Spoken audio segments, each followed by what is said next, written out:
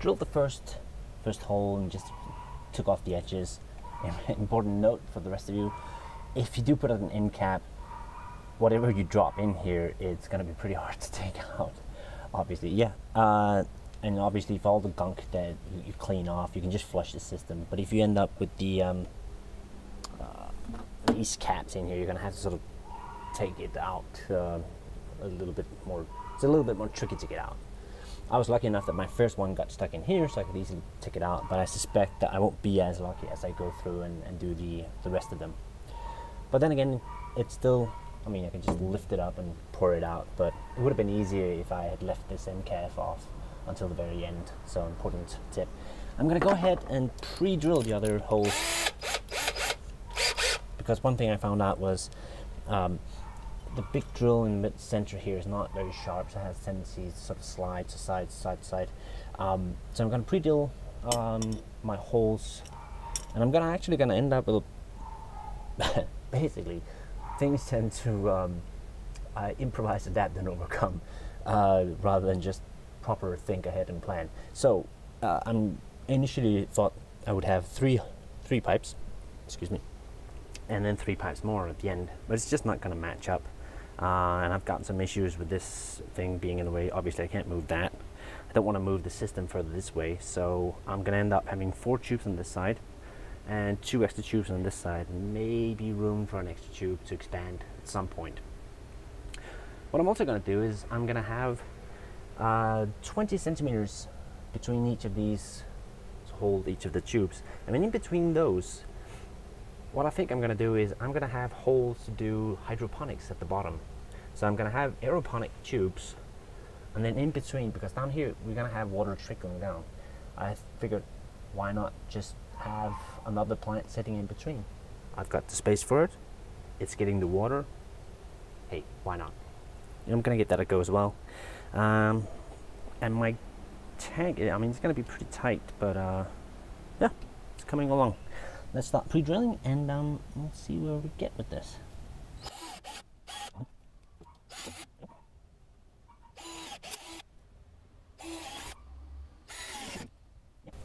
So those should be my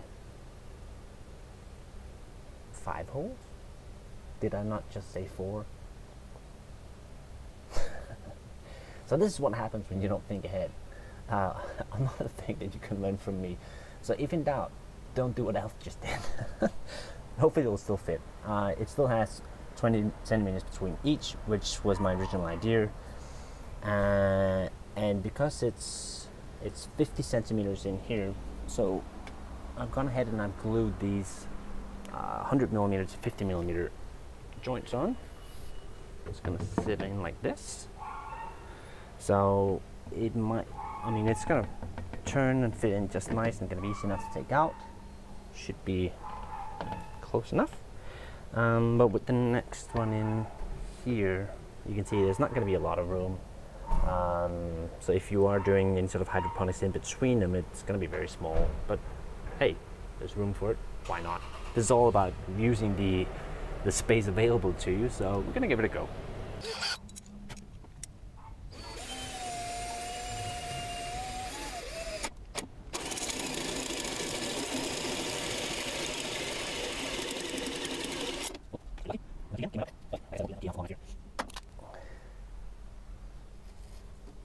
Yeah, and I have, here we go, a piece of rough sandpaper here. It's like 80, no 60 even, just so you can get the rough edges off.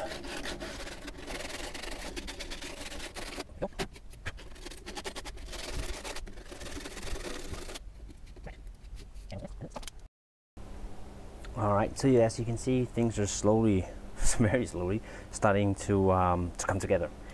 What I need to do now is get these 65 millimeter 45 degree elbow joints basically placed in a pattern here, something like 45 degrees all the way down. I have 78 of these for the 6 tubes. Now the problem is figuring out which hole saw will actually match this, because the closest one that I can find is probably a little bit too small so it's going to be a real pain getting it in there. And there's really no size in between that's going to fit it. So I'm going to do the first hole, see how much of a pain it's going to be, and then I have a small Dremel tool which may or may not help me in this. Okay, so doing 78 holes, I'm doing them somewhat the same. Is the point where you're going to want to have a template for how you're going to do it. What I've done is I've taken this piece of length of wood and I've just marked down every T in 10 centimeters with a marker, and then I'm basically using it.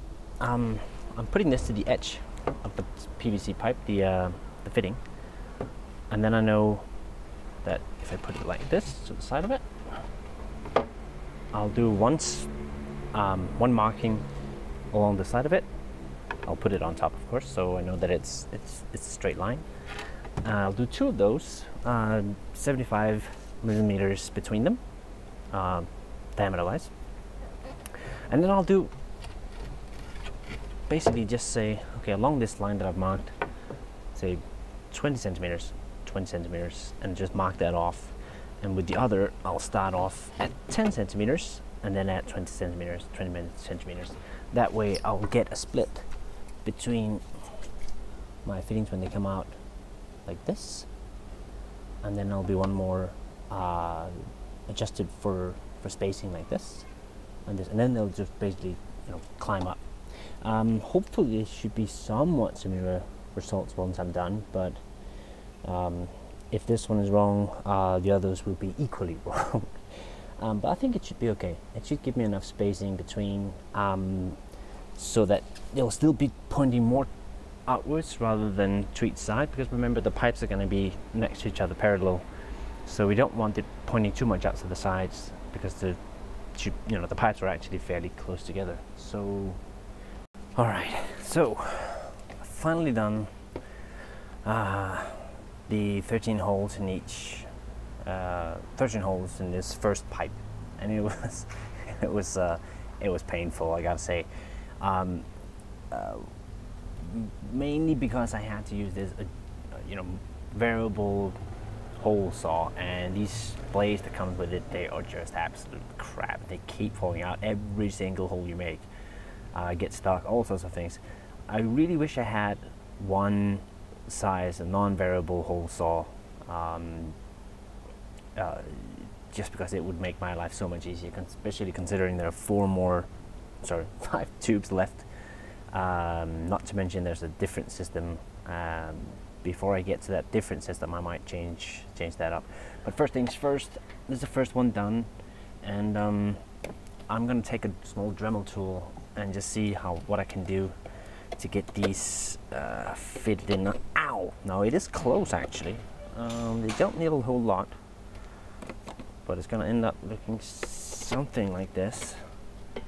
And so when pointing in one direction, I don't know if you can see this, it shouldn't come out too bad, I think. So far I'm quite happy with it. So yeah, on with the next step. Alright, it's official. So I finished up the first tube out of the 6, and I pre-drilled the other ones, but I'm not going to go ahead and use the hole saw, just because it's an absolute nightmare with the variable type. So what I'm going to do is, I went actually out to my home improvement store, and I did have a look around to try and find one with a fixed size. Unfortunately, they don't seem to have any. All they have are variable sizes, but this just keeps coming off and flying everywhere and getting stuck, and it's just horrible. But at least now I know which size I need to use. So for the 45-degree elbow points, I need 44 millimeters. So I'm going to go ahead on Amazon and see if I can find that, just to make my life a lot easier before I do the other 60 plus holes here that I need. So do yourself a favor, if you go out and figure that you'll do this whole thing with the variable ones, don't.